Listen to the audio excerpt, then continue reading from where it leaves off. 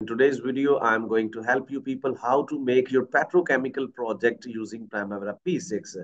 So I'm going to help you people first of all to understand how it will look like when you are going to understand that our petrochemical industry EPC project will be categorized. If I will show you in visualization, there is petrochemical industry. I'm going to segregate break down this project into different phases: engineering, procurement, construction. Then different stages will be defined to understand in more accurate way that how I have to conduct my work on site in offices while having all these phases. So let's start with engineering. Like design phase will be comprised of the process steps. Our basic design will be prepared, then detail engineering we will get into.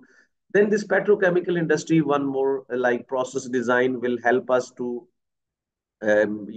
understand our project. This is also integral part. Then piping and instrumentation, PNID diagrams and the design will be required. Environmental and safety compliant plans are very, very important because petrochemical industry is demanding. In every industry, you have to incorporate safety 100%. Equipment design, whatever boilers or something like that you need, you have to, if you are going to take this from the third party, then fine. Otherwise, if you are going to design or install or fabrication by on site, then obviously you need to take that design as well into that phase.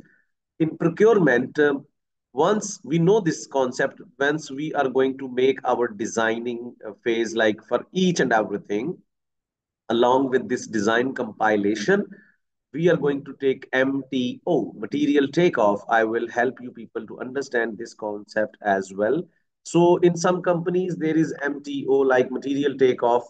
If your 35% design is done, you are going to make MTO for that phase and going to initiate your procurement phase. You got it as per industrial practice, okay? And then your 65% design, okay?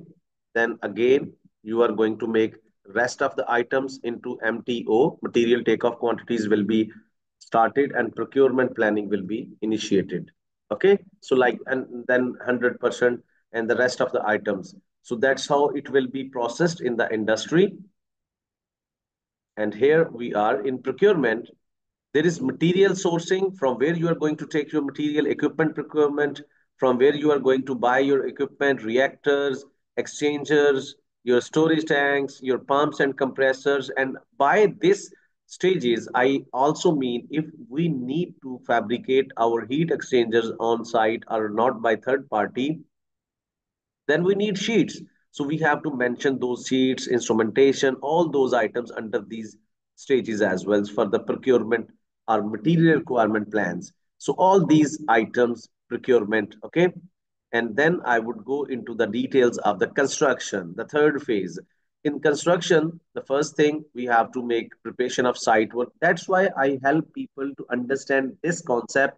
Even you are a chemical engineer, mechanical, electrical, and you are working as a planning engineer on petrochemical industry, you have to understand civil as well. See, without civil and structural works, you can't make mechanical installations. You need everywhere civil is there. Okay, equipment installations, piping systems, electrical and instrumentation work, insulation and painting, safety and security measures. And then once it's done, commissioning will be startup, pre-commissioning checks, operational testing, performance validation, and all these things. See, these are the stages. This is what you need to put in Primavera P6 with very sequential way. This is your starter for project planning and scheduling. Once you will do it, I will help you how to do this all in Primavera P6. And here we are. This is Primavera P6, and I'm going to open that concerning file, petrochemical. See this one. And now I have to incorporate my WBS over here, one by one. I have to incorporate engineering. Then the second one is procurement.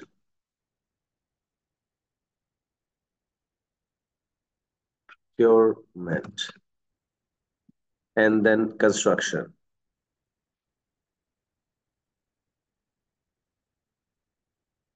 You can go into activities and you can see, refresh and get your data aligned like this way.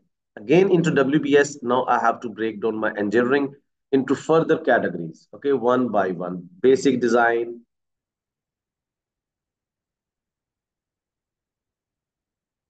then we have our detailed design, all those stages.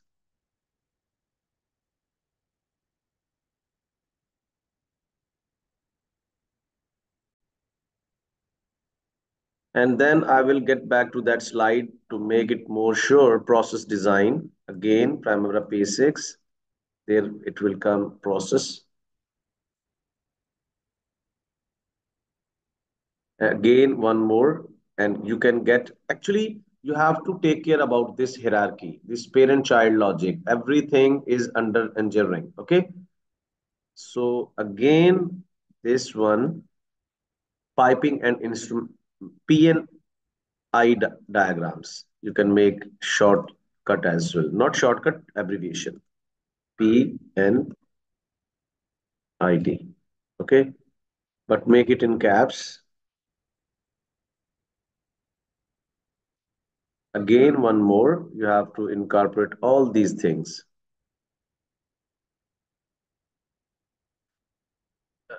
Environment and safety compliance equipment design. So I'm going to equipment design. Now you have to further break down your equipment design PNID to specify which item you are talking about. Okay. And in procurement, again, there are the things I have already mentioned in the slide: material sourcing, equipment procurement, reactors, and one by one you are going to mention over here.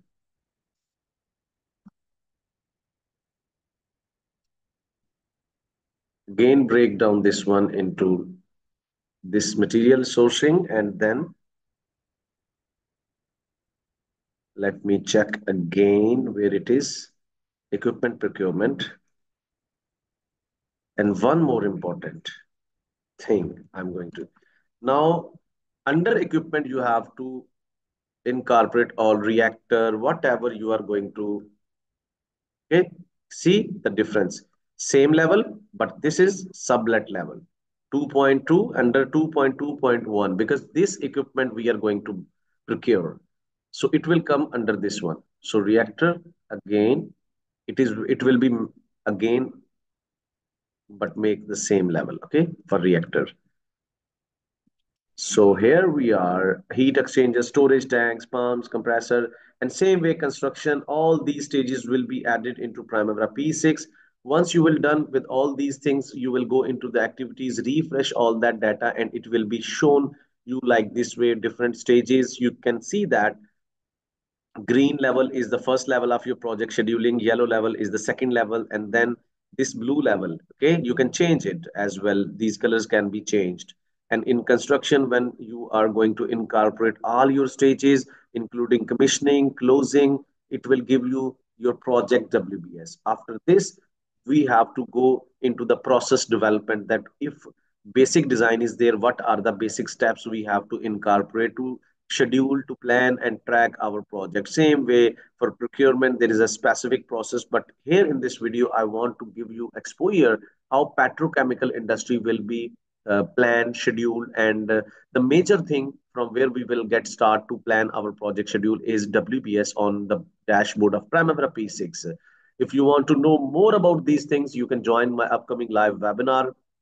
Job career insights are there. Primavera P6 planning control, each and everything will be discussed. You can ask me the things. So that's it. If you have any query about this, write down in comment area.